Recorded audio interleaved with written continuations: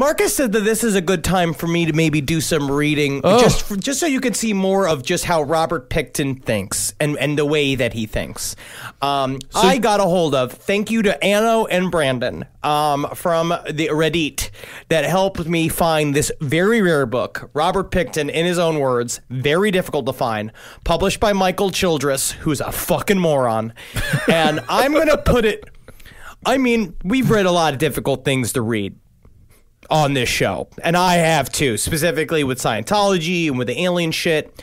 I would say this is one of the most taxing, worst written things I've ever read. It was pulled from Amazon by the Canadian government 5 days after it was published while Pickton was in jail. And he wrote it.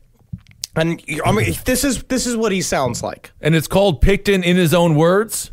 Yes. Okay. Pickton on Pickton. Pickton on Pickton. Oh, my goodness. So he's talking about basically what the book posits is that Gina did all the murders and he did nothing. And so this is an encounter he has with the sex worker at night.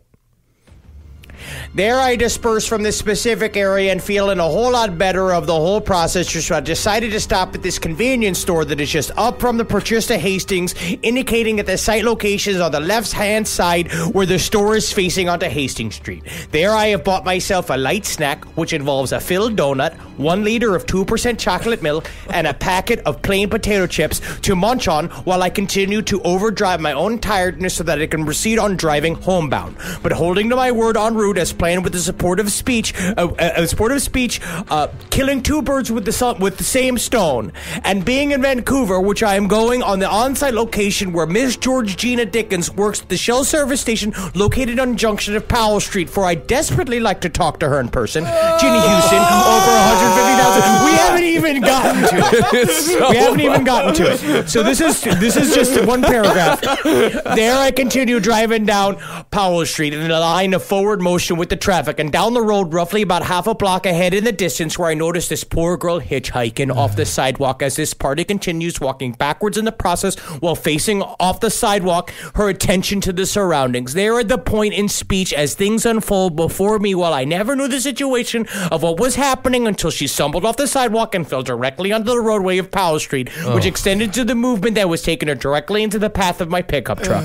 Immediately after these particular circumstances, would I had immediately stopped with having alarming suspicion that something definitely happened to this particular lady with myself, tendency taken while I secure the roadway with my truck and put on my truck emergency four-way flashers. All right, that is, I don't like Pickton on Pickton anymore. This is horrible. The whole time he's just now to update with this particular party, informal conversation where she has stated directly to me that she was extremely overtired and quite clumsily on my feet, and connecting to the main reason, shy, that I've been partying for more than 30 hours nonstop without any sleep. Addition to this, where this lady asked me directly if by any chance are you interested in having a date with me, for I give good head.